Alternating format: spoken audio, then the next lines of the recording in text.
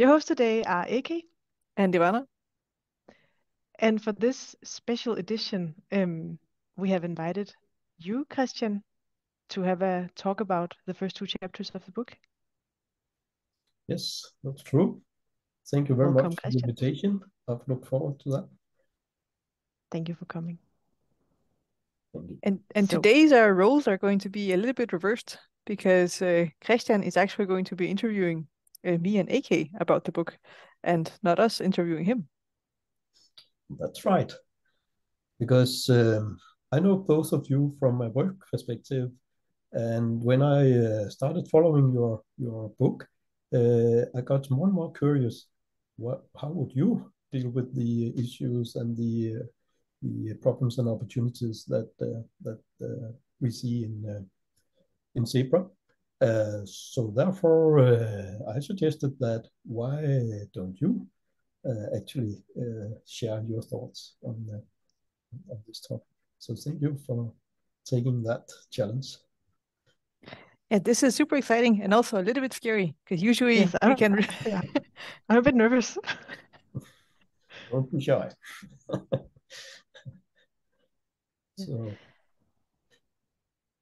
So should I just jump into it? Yes, Because do this. I understand that that a lot of people have followed the progress of the story the previous half year. But if there was a newcomer today here, could you briefly summarize what is the main the steps that has been going on in the first chapters, and what is the main focus that has been? Absolutely, I can start. So basically, so far we have released two chapters of the story, and during these chapters we have been spending some time on introducing the different characters of the book and some of the dynamics going on inside of the fictional company Zebra Apps. Mainly those in the HR department, where the main character Marie works together with her boss, the VP of HR, Mark, and then the development HR team and the operational HR team. And the way we are introduced to Zebra Apps is the last day of the month where another employee is resigning, and that's a pattern that's been going on for some time in this company. So this Marie character, the main character of the story, she's the head of development HR, and she's really facing this issue of a lot of employees resigning, and it's mainly some of the very senior employees in the company, like people who have a long history in the company, that are leaving, and she's the CEO of the company is asking Marie to fix this issue because she is HR. So who else would fix it? And that leads to Marie looking into, like, why are people leaving? What is the problem? And it seems that when she looks at the competitors, there's not really anything differentiating them other than that the competitors have free soda available in the company. So there's a lot going on there about trying to figure out why are we losing good people. Do you want to add to this, Ivana? Yeah, I think that was a very good summary. We also get to know some of the more detailed dynamics in some of the teams. For example, we also get introduced to this character of Anne, who was once upon a time with the company, who built the most successful product that this company has, called ASLO, which is a tool that reverses how school works. Instead of having instruction during the class, you can have instructions virtually at home, and then you focus more on doing assignments and learning by doing in class, which was a tool that they developed during COVID. And there's also the background of the war in Ukraine that we follow through the story also, where some of the employees at Zebra tried to request that this program could be provided for free to all the refugees fleeing from Ukraine, so that the children could still receive instruction while they were on the run. but there was resistance from the leadership of Zebra to provide this program, even though they had the capacity to do so. And part of what we're also unfolding is understanding more which company dynamics led to this not happening. And also some of the employees that we see resign. This is one of the reasons that they choose to leave Zebra Apps, is because they felt strongly about the humanitarian use of their software, and it was not possible to achieve that.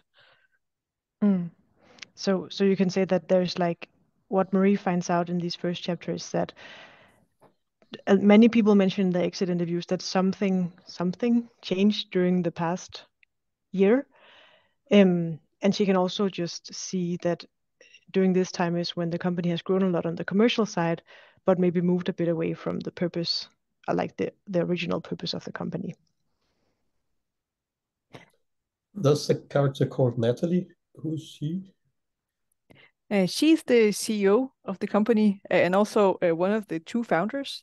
The company was founded by herself and Richard. And Natalie used to be a teacher. So she founded this company thinking about how can we develop teaching from a, also you can say, humanitarian perspective. And Richard was the technology guy that she founded the company with. But she and Richard had a falling out, and he left the company. And they had a falling out because the company was struggling financially, and they had very different ways of coping with that. Where Richard wanted to double down on their values and principles, Natalie, basically got scared and wanted to focus more on, how can they control more? How can they make sure that they make money? And that is also a lot of what drives her, is how can she create this financial success that she feels she lost control over when the company hit this hiccup. So that's also a very interesting dynamic. The last thing before we move on to asking you about your positions is, where did we leave the organization after chapter 2? So what happened just before we left them? Yeah. So I can just say that at least some of it. Basically, what happened was that the Marie's boss, Mark, the VP of HR, he gets a bit upset that Marie got this task from Natalie. So he basically commits her to do a culture program in Zebra Apps, or to launch a huge culture program to get back on track on the company culture, with the company culture, and that's that's, I think that's a very typical situation, that that it becomes like an HR problem when it has to do with like the cultural part. So she starts thinking of how can I develop this culture program, and plans together with her team a leadership offsite where they will go to kind of discuss the values of the company, which she finds out actually existed from the beginning, but was lost somewhere in the process of the company, of the company's growth. So she kind of wants to rediscover these old values, and that's the purpose of this leadership offsite that will happen in the next chapter. Yeah, so do they complete the offsite? Yeah, in chapter 2, we Yes. follow the leadership offsite, Yes. and it does not quite go as Marie would have liked. The way that they structure this offsite is that they have a general Natalie presents the values that the company was founded on, and then there is some debate in the room whether these values still apply, and Natalie's leadership team challenge her to see if she still sticks by them. And we do see a bit of an opening here where Natalie actually does. She explains the whole situation with how the company was founded, with Richard, and does stand by the values. Then there are some individual breakouts where each member of the leadership team do some more work on the values and how they feel they apply. And here we follow Marie as she works with Jacques. Jacques is the VP of sales at Zebra. And the first time we meet Jacques in chapter 1, he is late for his coaching session with Marie and is quite resistant to the whole idea of being coached. But during this offsite, we actually understand a little bit of where he's coming from and some of the challenges he had in the past company where he worked, where they did undergo a leadership, or they did undergo a cultural transformation at the company as a whole. And we also we meet that company a couple of times through other connections that Marie has. But he also explains that the reason why he thought it was hard to undergo this cultural transformation is that he put in all the work to rise through the hierarchy. And once he finally got to the top of the hierarchy in the company, the culture changed, and now it was no longer valued to being the top of the hierarchy. So he felt a sense of loss, um, and also maybe a sense of shame a little bit, because it did not necessarily align with him to rise in the hierarchy the way that he did, but he did it to get there, and then suddenly the rule changed, and that was very frustrating for him.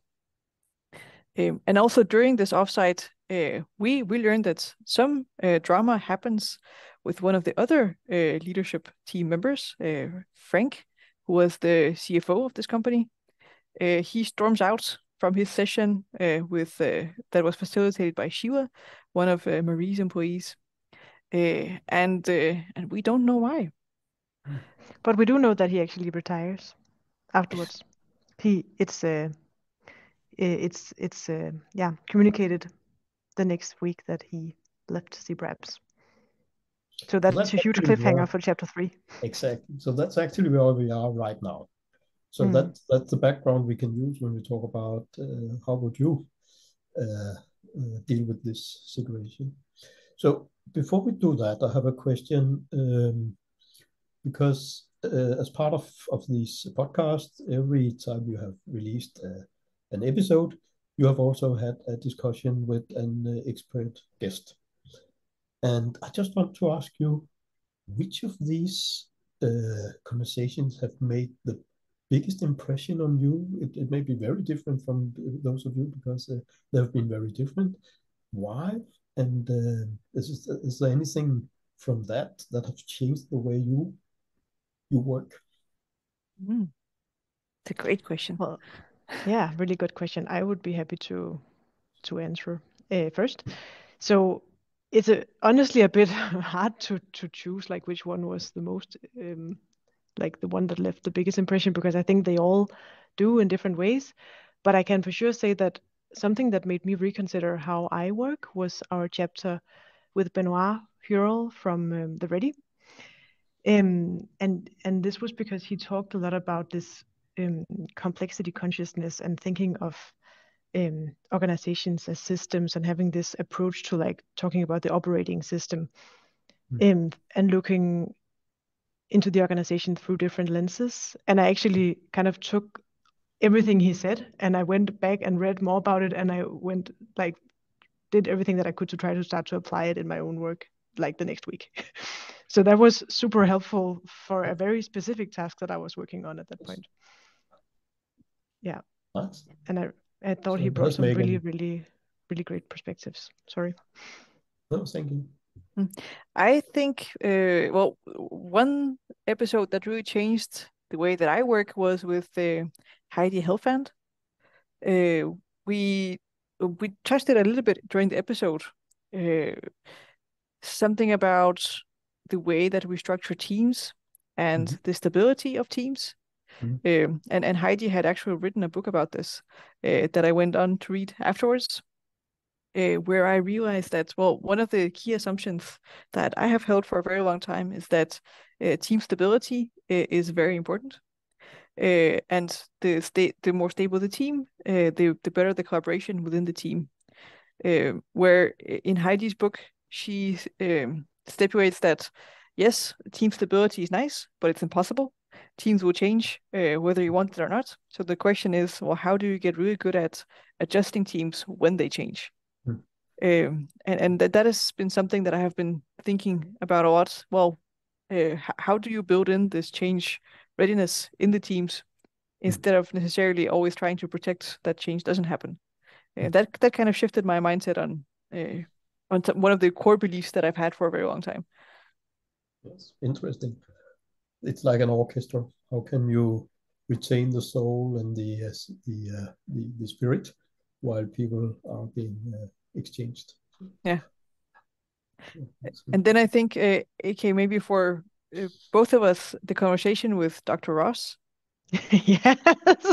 Yeah. That was very spot on. He was very direct in his feedback to Marie. Yes. So maybe we can come back to that, what you would tell Marie. So when we go forward, I don't want you to think as the authors. So the story is as it is. It has its reasons and so on. So it's more, how would you react in a similar situation, and what do you think is up and down in this? So the first question is, of course, obvious. If you should find somebody in the story that you would be in real life, if I met you in some organization, you have to choose between one of the people. There's a lot of people in the story. Who would you be? So, yeah, Ivana. Ooh, that's a great question.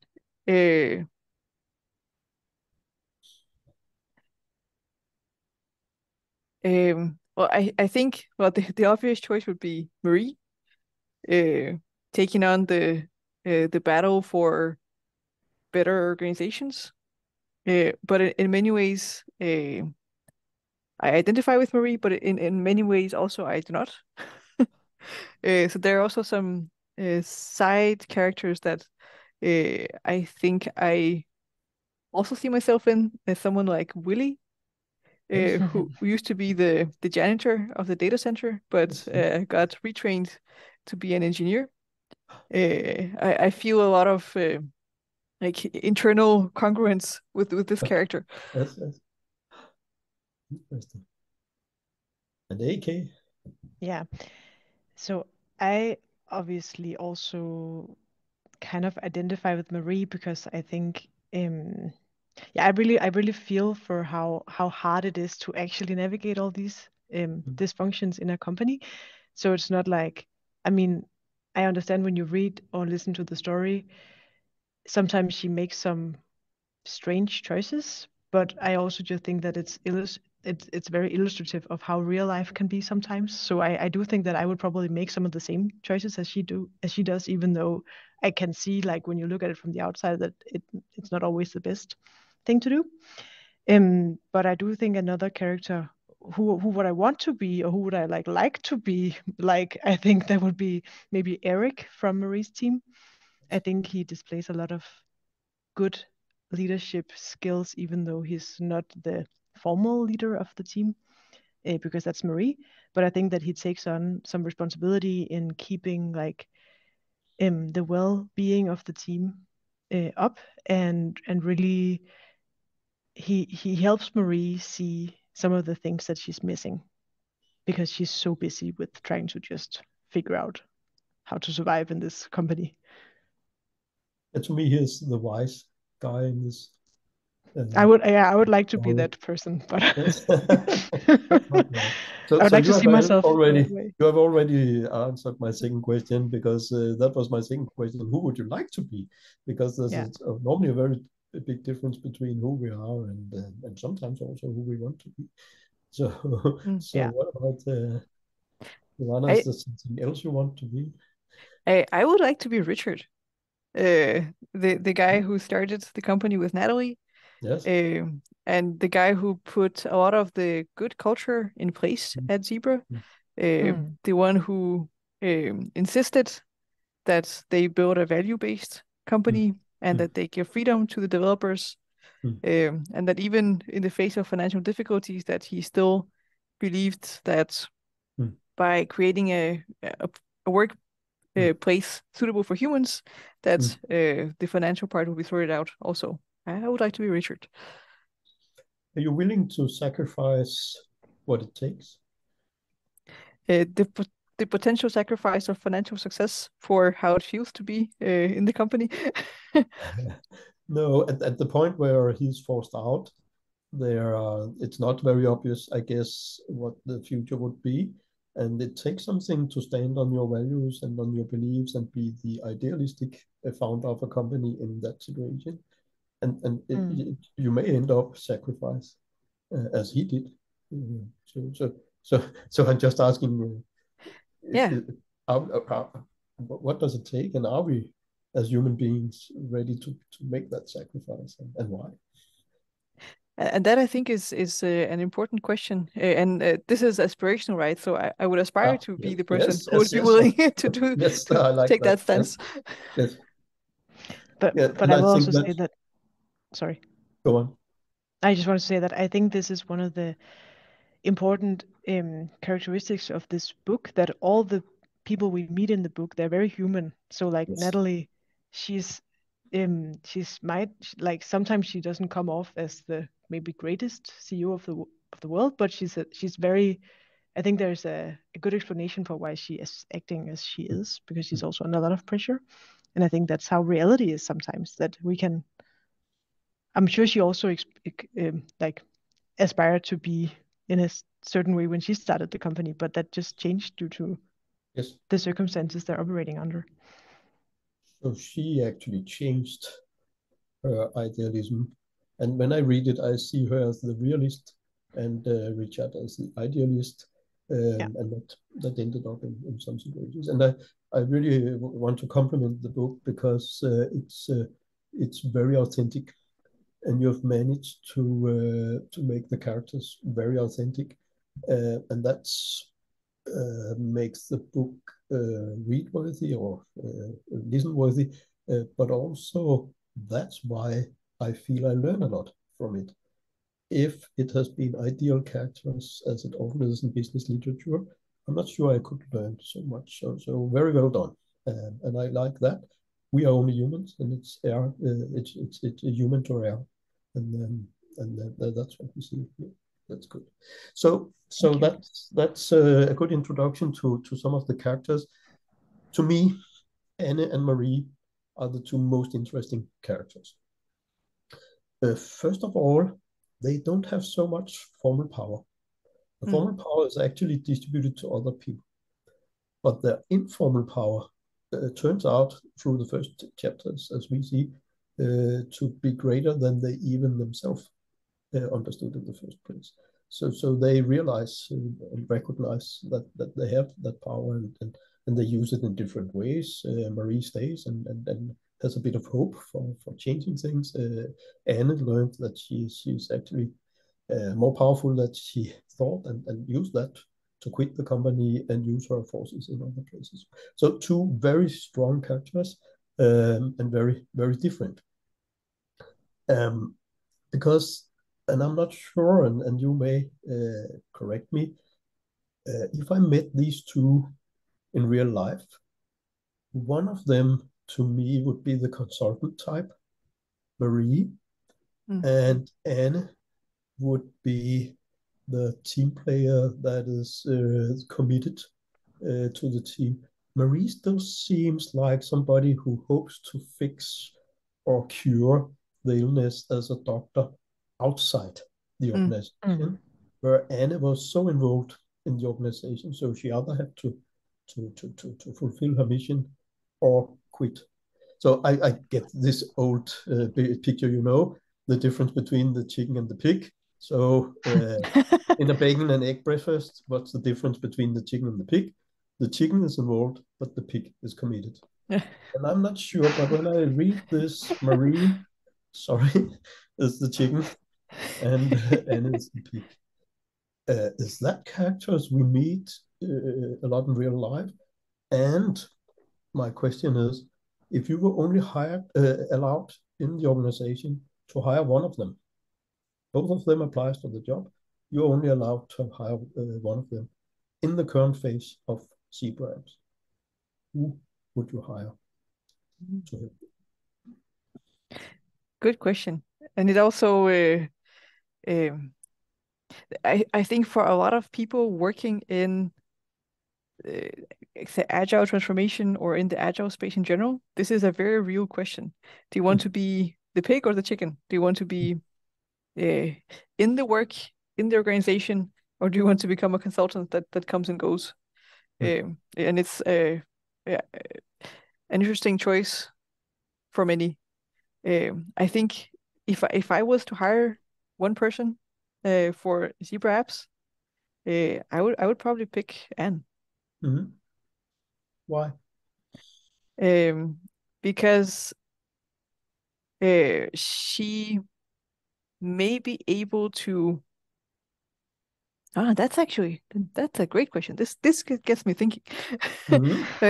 Because she's a quitter. Do you really want to? she is a quitter. But she understands that it's a very human work. Like the way that she navigates is by speaking to people, by bridging the disconnects. She's in the work where Marie sometimes is, well, she simplifies things quite a bit, maybe because of her background as a consultant, and does not necessarily understand the full picture or the very real intentions that can be different than the org chart of the organization. So if I was to bet for who can make change happen, it would probably be Anne. But yet we are with a situation where Anne actually left because she didn't feel like she could do the change. And that's maybe what I would add, because I agree. I would also pick Anne, but it would demand that Anne would get the room, or like the wiggle room, or the option to actually work in the way that she believes is the right way. Because I think in the current setup of Zebra apps, Anne would not be able to succeed. And I think that's why she left, because she could just see that. And you could say in the current situation, if Anne was going to succeed, wasn't that because of the work that Marie has started? Because now there's another situation, there's another awareness and management. Maybe there could be room for Anne now, but she would probably not have been able to take it. I don't know, but of course it's fiction. But it's more, if I was in that situation, I only had money for one. I think it's interesting. What does it take to change an organization inside out? One of the problems with Anne is that she's not leadership interfaceable. She's very good at making, you can say, the heart of the organization or the engine room of the organization, making that work. But it seems like she's not able to convince Natalie what needs to be done, or even Jenny, the VP of development. And that is a challenge, because you also do need to have your leadership supporting the way that you're working. Yes, that's true. So these two individuals, and I think still think they are some of the most interesting, the keys to the solution. And you can of course disagree with that, but still, let's talk about them. They have their different personalities, and as a reader, it seems to be their personality more than their expertise that gives them the informal power. So this company has grown from a very small company to a larger company, and still it's two people with personality that has had the most influence. Is that an issue in our organizations? And is it something that we really are aware of, how much personality means for transformation and things like that? So would you, if you were going to hire somebody, you would be very dependent on this person if it was one of these two guys. Would you take that risk, and why?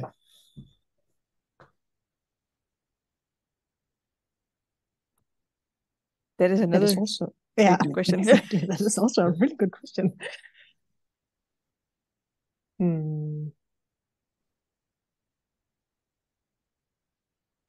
I think I would say that we would like to believe that personality or the individual does not play a role, that we can create organizations where we have roles. This is the role that will do X. I think I may be disillusioned, but I no longer believe that that is the truth. I don't think that happens. I think that every transformation in an organization is dependent on the person and the person's personal power. And sometimes you can lend some of that power from the role you have in the organization, but most often it comes from you as an individual and the personal relationships you have with other people. At least that's my current thinking. Once upon a time, I thought that it was more about, I have a specific job. That means I can do X. Now I think I am this specific person. That means I can do X. I was taught leadership in the 80s, and we were always taught never be dependent on individuals, never be independent individuals. But everything I read, everything I see, big changes I see, I'm always amazed how much the individual personality actually influence the transformation. And that's interesting. And then what if that's true? If that's as you say, Ivana, something we need to remove. Why don't we include that in our management models, theories? We do to some degree, but it's more like psychological profiles and things like that. It's not really using the personality. But can we do that? I think for me that's one of the reasons why talking about roles or advancement ladders or these you can say person void ways of thinking about how the movements in organizations they never really make sense, because if you have a person who maybe they are in this role right now, but for some reason they can also do this role, then you would circumvent whatever model you have created for movements within the organizational hierarchy anyway. So I think my solution so far is, well, let's just admit to ourselves that people matter, and that people matter more than roles, and then have those frank discussions about the people instead of what they're supposed to be, the boxes that they're supposed to be in.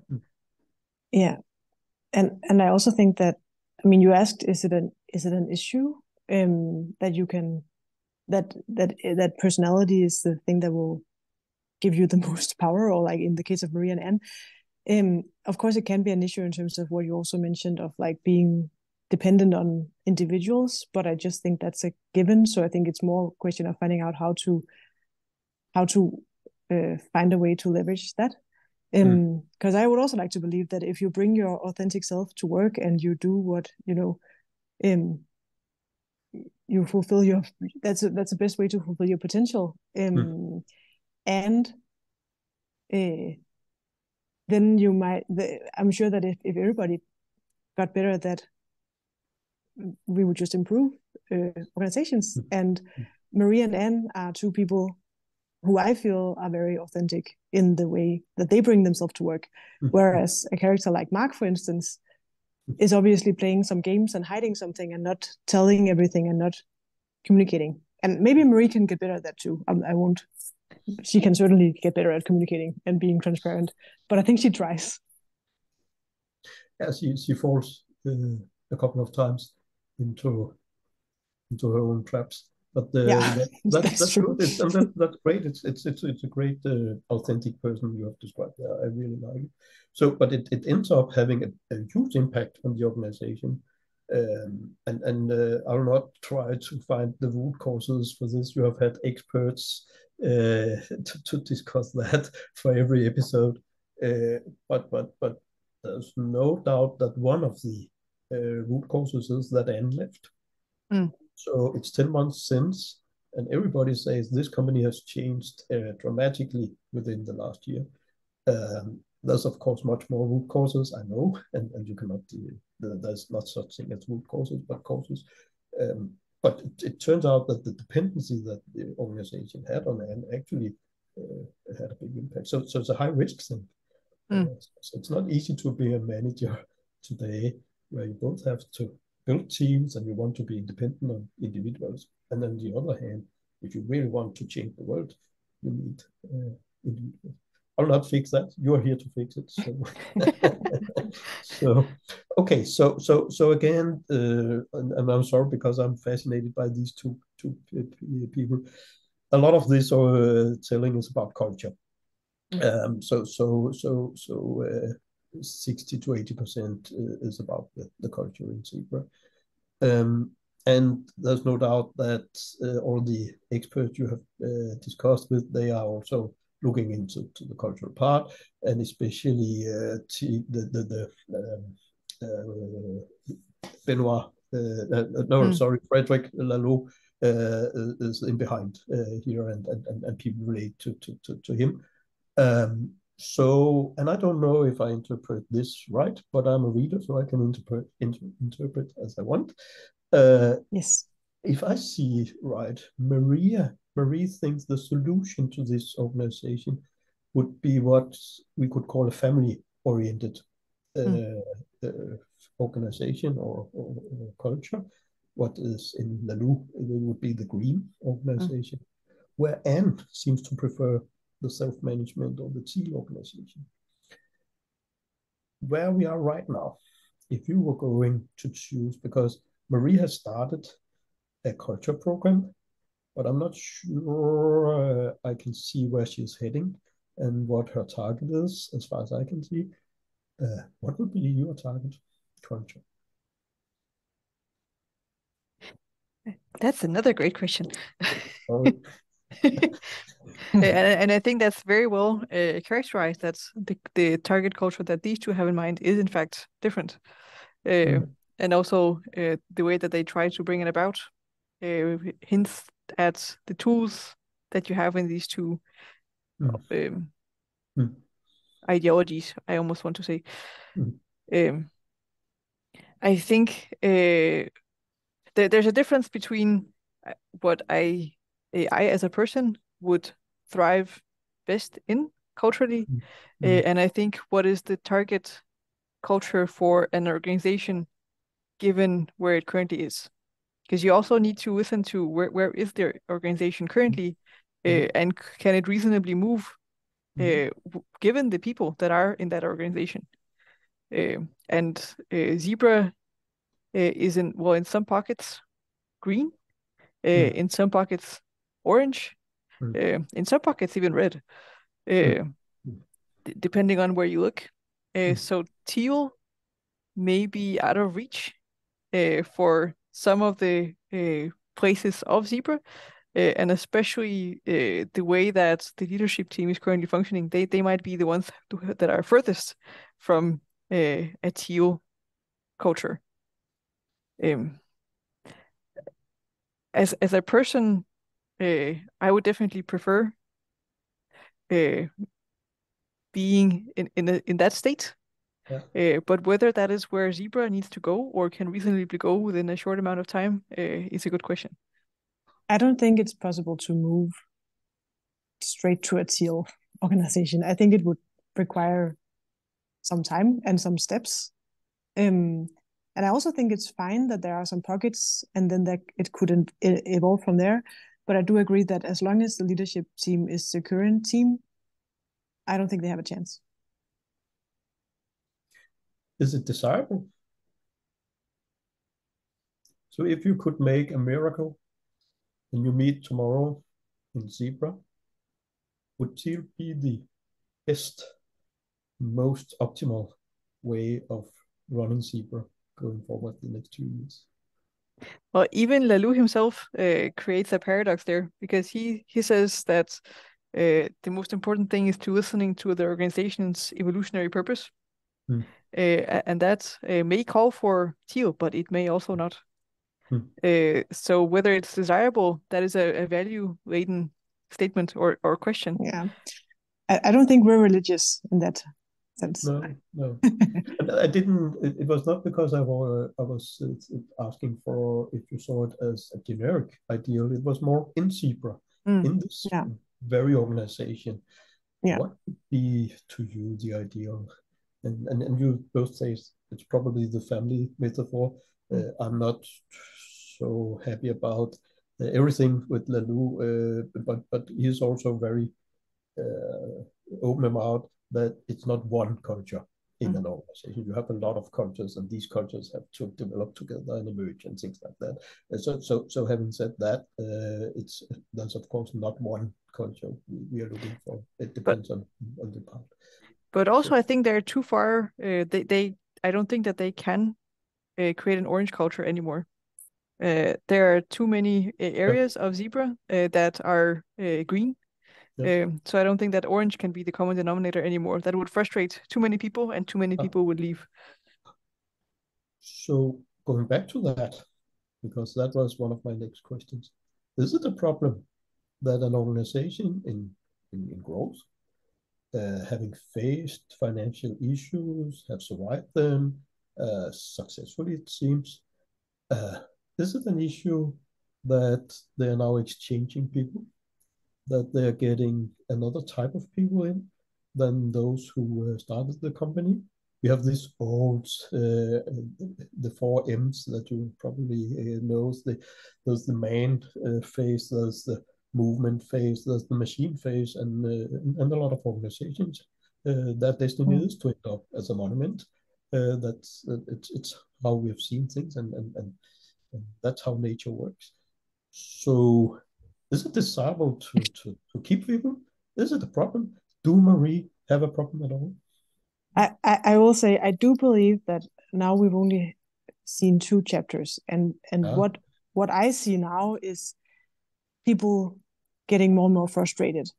I believe personally that this will eventually impact the results of the company. So we don't really hear about that yet. We don't really know if it will have an impact on the outcome, on what the company delivers. But I do believe that if we have an engineering department that are incapable of working the way they want to be because of some cultural or, I don't know, structural things, eventually that will lead to a bad outcome. I think that that ASLO and their other products will be flawed. But so in that sense, yes, I think it's a problem. I think we see a problem right here because the people are not thriving in the company, and I don't think they're able to work together in the way that can make the company perform. And you had to say that, of course, because else you could end the book here. But I think there's a difference between, I don't think that it's a problem that people are leaving. It's a problem that people leaving is a symptom of dysfunction in the company. Yeah. I agree. That it's not a problem that you get new employees and there's a turnover and so on. But in this specific case, I think I agree that it's a symptom that people are leaving, and that this uncovers this whole problem we have with the work culture. But the people that, and it's not very clear from the book, but the people who replace the ones who resigned seems to be more, if we stay in this Lalou thing, orange, but from a machine oriented culture, more bureaucrats, more process oriented, and things like that. Isn't that natural when a company grows, that you attract such people, and that will change the culture? Or I think this is where the company has a conscious choice. Do they want to attract candidates like that? Are they willing to say, well, this is the journey we're on now? We were a nice startup once upon a time. Now we are turning into a machine. If the company is willing to do that, then I think they should hire people who would thrive in the machine metaphor. If they're not, if they think that our culture will be our differentiating factor, then for the love of God, don't hire those people because they will change your culture. So it's Richard versus Natalie. Yes. Natalie, who says, if I need to change my values, I will change them. There's a higher purpose. Richard saying the higher purpose is our values. I will change the organization to align with these. But Richard is out. So you should not tell me what's going on in the coming chapters. But if you were Marie, would you stay there right now? in this situation, you, not Marie, would you, the person you are, would you stay there right now, or would you be on the phone? I would stay. Yes. At least to see how this unfolds, and at least to give it a try. So you'll be the curious guy. Yes. Yeah. Yes. Yeah. So, but that's the consultant way of thinking. So I'll be here. I'll stay a bit outside. I'll try to influence this and see where it goes. So yes, that I think Marie will do. So what? Yeah. I think I would stay too. But that would be because the team that Marie's part of nourishes her, and she feels like she's firmly rooted in this organization. I think that my cue to leave is once my roots are cut, Yes. Yes. and I don't belong anymore. Then I leave. Yes. Interesting, because it's the same conclusion, but a bit different reason behind. I like that. But I believe that there is hope for zebra apps, and maybe Yes. I have to believe that because, as you say, otherwise we could just end the book now. But I do believe that there is hope, and I'm also like, I see your point in Natalie versus Richard, but I also have a bit of hope that Natalie might come around, because I think we do see a thread of light in her, like at the offside when she talks about the original values. I do think that she still has, like, I think that deep down she might still be purpose driven, and of course I know that right now she has this very commercial focus. But I think that maybe with the right coaching and help and activities, she might be able to rediscover what her original idea was with this company. But it will take some help because she's not, she's a bit far from that right now. I think Marie has done a better job than she's believed. After a few months, she awakened 3 persons around her. Natalie has a small awakening. Mark is totally changed. He has found out that there are people around me that actually have the same dreams that I had. So even old people can be woken up. And Jacques, it seems that his experiences had, of course, made him disillusionated. But it seems that he could be waking up. So if I was Marie, I would stay because I can see what has happened already. But of course, you're going to ruin that when you move on, if I know you might. I know. So of course, when I'm asking you about that, I'm also a bit curious. Why do you stay with the company? And maybe this question is rude, not to you, but to our time. Why do we stay with the company? Is it because I want my own purpose in life being fulfilled? Or is it, as it was in the old day, I have a duty? I have a duty to my family, to my company, and to my country. So that's why I go to work. And secondary, maybe I get my own needs fulfilled. So in this story, I think there's a lot of people here, and maybe also because they reflect real life, that goes to work because they want to be recognized. That's the word we hear. They want to be acknowledged. They want to have freedom. They want to design their own jobs. Things like that is what we hear from these guys. Is that a fair requirement? And if so, how on earth can we as companies support these desires? And if you answer that correct, you will be extremely rich. I think an important, maybe third reason why people stay is convenience. It's easier to stay than to go. Yes. And I think that a lot of people who may not no longer believe that they can get the fulfillment that they're looking for in a company, they just stay because they're there. Not the obligation piece any longer, but more, well, this is what I do every morning. This is an issue. We sometimes talk about quiet quitting.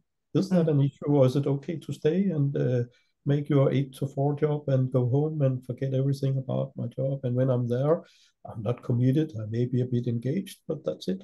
Is that an issue? And would it be an issue for Zebra? In my mind, that is an issue, and not in the short term, but over a longer period of time, that sums up to neglect. So then we would have issues that do not get resolved. We have more and more dust and clutter settling, like we have in the basement of Zebra. Stuff is piling up. Together with the bonds, yes. Yes. That's so over time, it becomes a problem. But for the short term, you could carry people who are not engaged for a while. Yes. So there's one person that I recognize from this duty perspective. That's the chef. Joseph. And is he a good role model for the rest of us? And could he be part of the solution? Not in his current role, but in an organization, because he's there to serve and to do his duty and so on. So he's a serving person. I forgot, Joseph, when you asked us who we aspire to be. I would also maybe aspire to be a bit like Joseph. Yes. He's a good guy. Yeah, never managed, but I would. Yes. Yeah. Yes.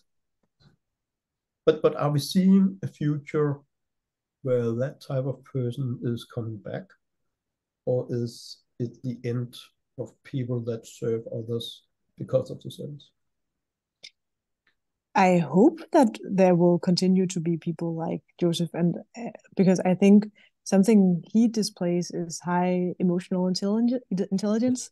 Yes. He's very observant, and he's not just a service organ. He's very actually personal with Marie, and he sees her and recognizes that she doesn't get lunch, that often she skips lunch, and he's not afraid to actually address that. So I think that type of employee is very valuable, as you also say, Christian. So I would hope that it's a